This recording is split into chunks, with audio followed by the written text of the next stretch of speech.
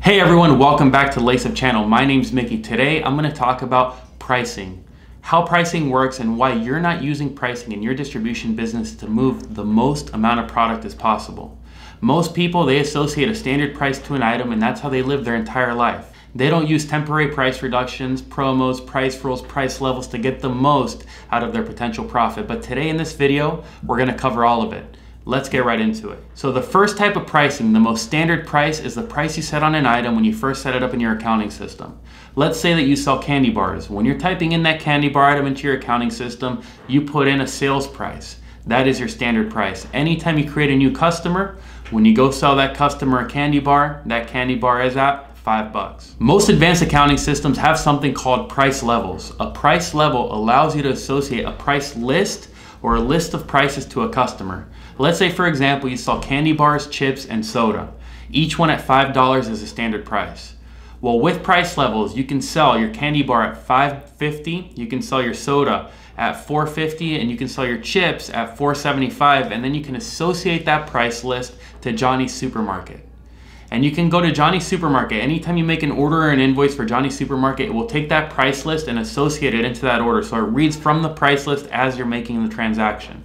Now the cool thing about these price levels or price lists is that you can associate them across a set of customers.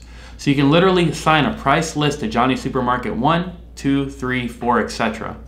This means that every time you make a transaction for these guys, it'll pull from that pricing. So that is how a price level or price list works.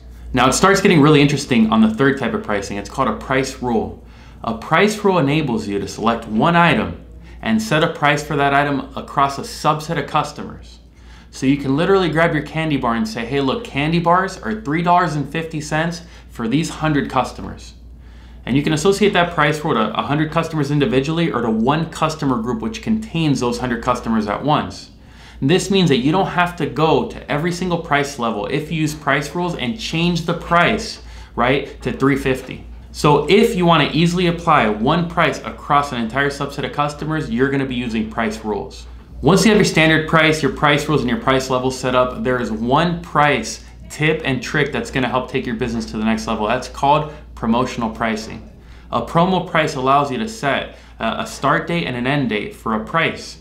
So for example, let's say that your candy bars are normally $5. You've got a price level at $4. Maybe you got a price rule set up for some customers at $3.50.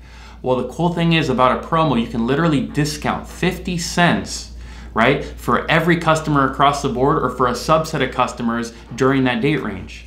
So if Valentine's Day is coming up and you want to discount that candy bar to $3, you can literally discount 50 cents across everything, and then at the end of February, that special will expire, and then the price will revert back to whatever price rule or price level that customer has. These promos allow you, again, to set these temporary price reductions, and in addition to that, you've got other types of promos available in the system, like buy 10 of this item of this flavor and get one free of this item in this flavor. Or buy 1 to 10, get it at this price. Buy 11 to 20, get it at this price. Buy 21 to 30 and get it at this price. Promos literally allow you to configure an infinite combination of possibilities so that you can give your customers the best possible deal so that they'll buy the most product possible from you. If you're not using promo pricing, you need to get on a system immediately.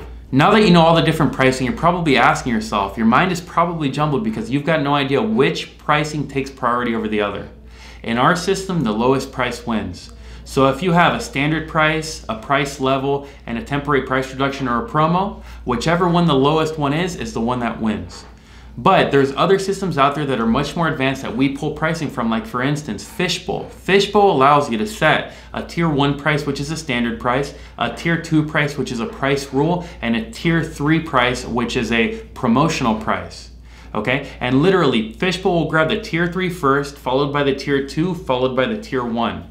So for instance, if an item for a customer does not have a tier 3, Fishbowl will automatically read tier 2.